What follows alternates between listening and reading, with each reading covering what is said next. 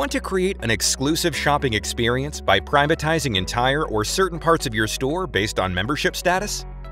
Introducing the Shopify Private Store app, using which you can curate commodities and offer exclusive deals based on users' registration status. Let's see how this app works.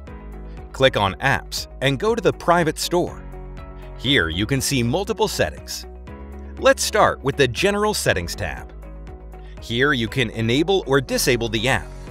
You can choose the default form, or you can create a custom form for registration. Add the title of form. Select the background type as video or image. Upload the image and select the background opacity. Now upload the logo file here. Save these settings and let's go to the Access Control Settings tab. Here you can restrict users to the whole store or selected products, categories, or pages. We select the whole store for now and select where you want to redirect users after login. Save these settings and let's go to the Customer Settings tab now.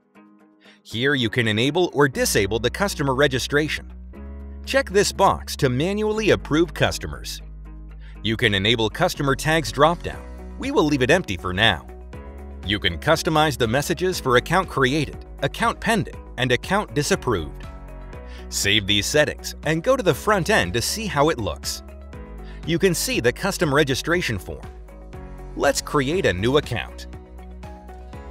You can see the validation message is displayed. Let's go to the back end to see this listing. Here you can approve or disapprove customers' listing. Go to the Customer Email Settings tab. Here you can configure the settings of admin email, pending customer email, approved customer email, and disapproved customer email. That's the end of this tutorial. Thank you for watching.